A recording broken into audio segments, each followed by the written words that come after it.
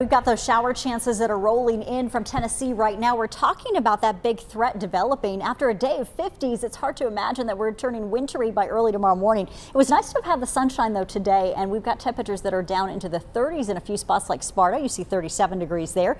We've got you at 45 degrees in Walnut Cove, 48 in Greensboro, to 45 out in Winston-Salem, and you're at 48 in North Wilkesboro. These are the zones we're most concerned about for tomorrow with the winter weather advisory that's going to be issued. It's all thanks to this system that's rolling out of Tennessee now. Showers are on the way, but for us, as temperatures dip down into the 30s, it could create some freezing rain, and we may see a light glazing take place, and with that, it could be about a quarter of an inch on our trees, and those upper elevations especially might be more susceptible to this, so sporadic power outages are possible.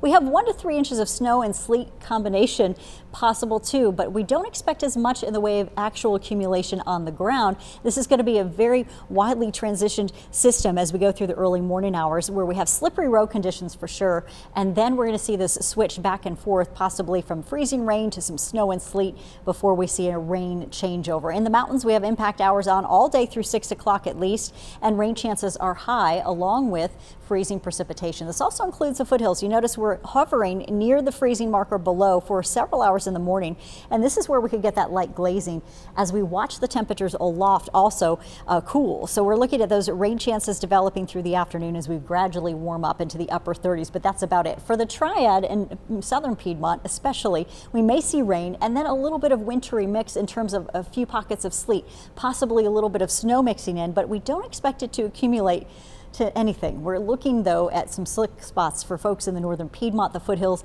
and the mountains, and the best risk for that severe weather of course is west, where we had the winter weather advisories. These areas here are going to be colder for longer, noticing low 30s early morning. Foothills also could see that onset of snow mixing with sleet. You see that here in the purple, and even some freezing rain possibilities too. We're looking at snow then mixing out as we get you through the midday hours. We begin to see that transition to mostly just rain, but I would not be surprised to see some big wet flakes across parts of the Triad. Temperatures hovering in the upper 30s. Overall, not a great day to be out on the roads, even if you don't have slick conditions, because temperatures should be above freezing in the Triad.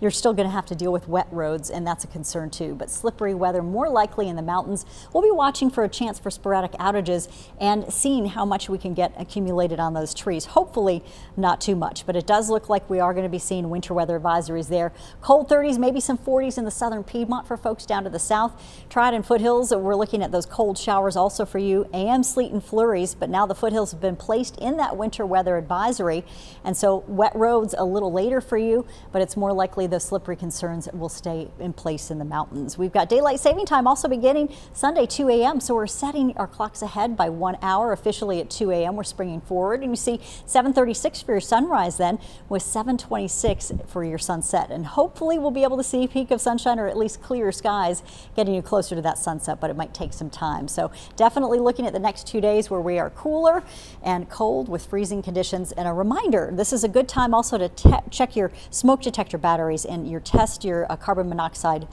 batteries as well, and making sure you're keeping those extra heating devices away from curtains, etc.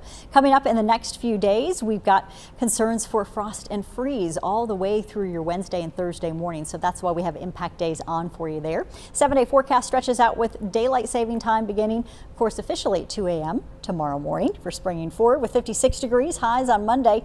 That's springing back up into more March-like temperatures, although still running below normal through Tuesday. Morning lows, we've got frost and freeze concerns all the way through Thursday, impact days for that. Temperatures rebound though by the afternoon at 63 on Thursday, upper 60s to near 60 again on Saturday, and we look to hold off the rain most of the week. Rain chances back at 40% for next Saturday. All right.